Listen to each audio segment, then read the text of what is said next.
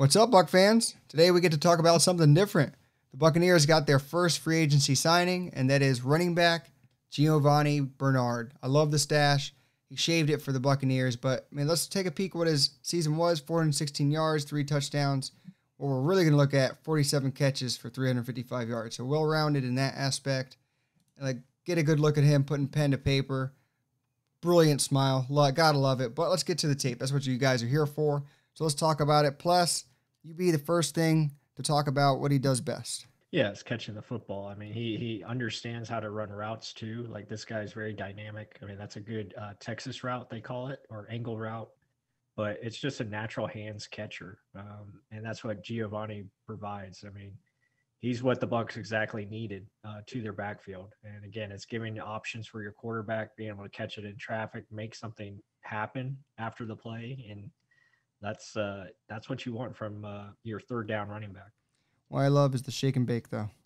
I mean, yeah, we don't necessarily have this. Now we do. I mean, this is a Tom Brady love affair probably right here. I mean, we all know how much he loves running backs. Now he has a running back in this stable that can catch consistently. I mean, 47 catches, you saw that. Well-rounded type of guy. We're not going to ask him to run the ball, but we're going to ask him to do this, especially. Now look where he's lined up here. Out wide or in the slot. But still, check out the route. Check out the diversion. I mean, imagine BA learning or Leftwich trying to use this in his offense. What do you think? Yeah, I agree. I mean, it's awesome to have someone like this where you can exploit matchups. Again, a running back on a linebacker or safety, that's a win usually, and you can get this guy out in space and just quick catch here, turn it upfield. I mean, he's so natural with the football as far as catching, and you can just see it in his body movements as here, just nice little turn back to the football, again, going upfield. So really nice, and I think he's the perfect fit for what the Bucs want to do. You said it best, natural. There's no wasted movements, going with the flow of the ball, just going with momentum.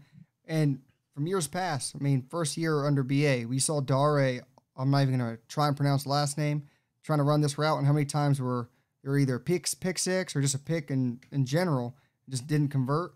I get a guy that looks like he's more natural doing it consistently, and I'm very happy with the signing. We go more. What can he do well? Catch the ball. Getting that in the screen game. Knowing what to do after you catch the ball, get downfield. I mean, just elusive. These are things you really, really like. And then also, again, in the slot, coming across the field for end arounds. What do you like? Yeah, it's his versatility. Like you're showing here, again, he can do multiple things, whether it's the screen game, end arounds. He can be that change of pace type of running back and really, be almost an X factor for your offense. And it's just another weapon that, these defenses have to prepare for. When we're not running the football with Rojo or Leonard Fournette, you have Gio to come in there and really provide a different element. And it's really exciting to see what he can bring. Yeah, it's still more catching the ball. But also think about this. We can use him as a slot receiver, to spell Scotty Miller and put him in those screen game situations. Put him, that's a nice set of hands. Look at that. Hands catch, immediately gets his head upfield, turns around, picking up yards where, let's be honest, guys, I know there's a whole bunch of Rojo lovers. Rojo sometimes would bobble that, stumble around, and then this guy has more time to get down and make a play on the ball. He gets it so fast and naturally, he's getting upfield, picks up another 10 yards. Really nice, something you want to have in this room. I mean, just natural again, more hands catch. That's all I'm just kind of exclusively talking about because that's what he's here for. But he's also running back, so let's also touch on that. We didn't just sign a wide receiver here. Now, talk about his run game. What does he bring? Yeah, he brings some toughness. He brings, again, he understands where to go as far as vision. And again, he's not going to try to do more than, what he's capable of, which is very nice. So he's a smart, effective runner. Again, that's why I think he would be a very good change of pace type of back, someone that you can bring in from time to time to run the football. He's not going to be your every down, like 3 down back, but he can just do different things from, getting upfield, getting as much as possible, being a tough, runner. Here again, seeing he's not going to win outside, he's going to cut it back inside and does a nice job of getting into the end zone. So I think he's a very effective runner. Yeah, like you said, he's more of a speedy back, more shifty, speedy back. But the thing is, he can also stop on a dime, cut inside. So he's not going to be ever known for pounding it down in the big boys over there and trying to truck through someone. It's not going to happen. But he's going to use what he has, like you said, pick up as many yards as he can. And he's just efficient. He's a veteran, and he's been able to do it in the league since 2013. So, I mean, it's doing pretty good. So, check him here now running inside game.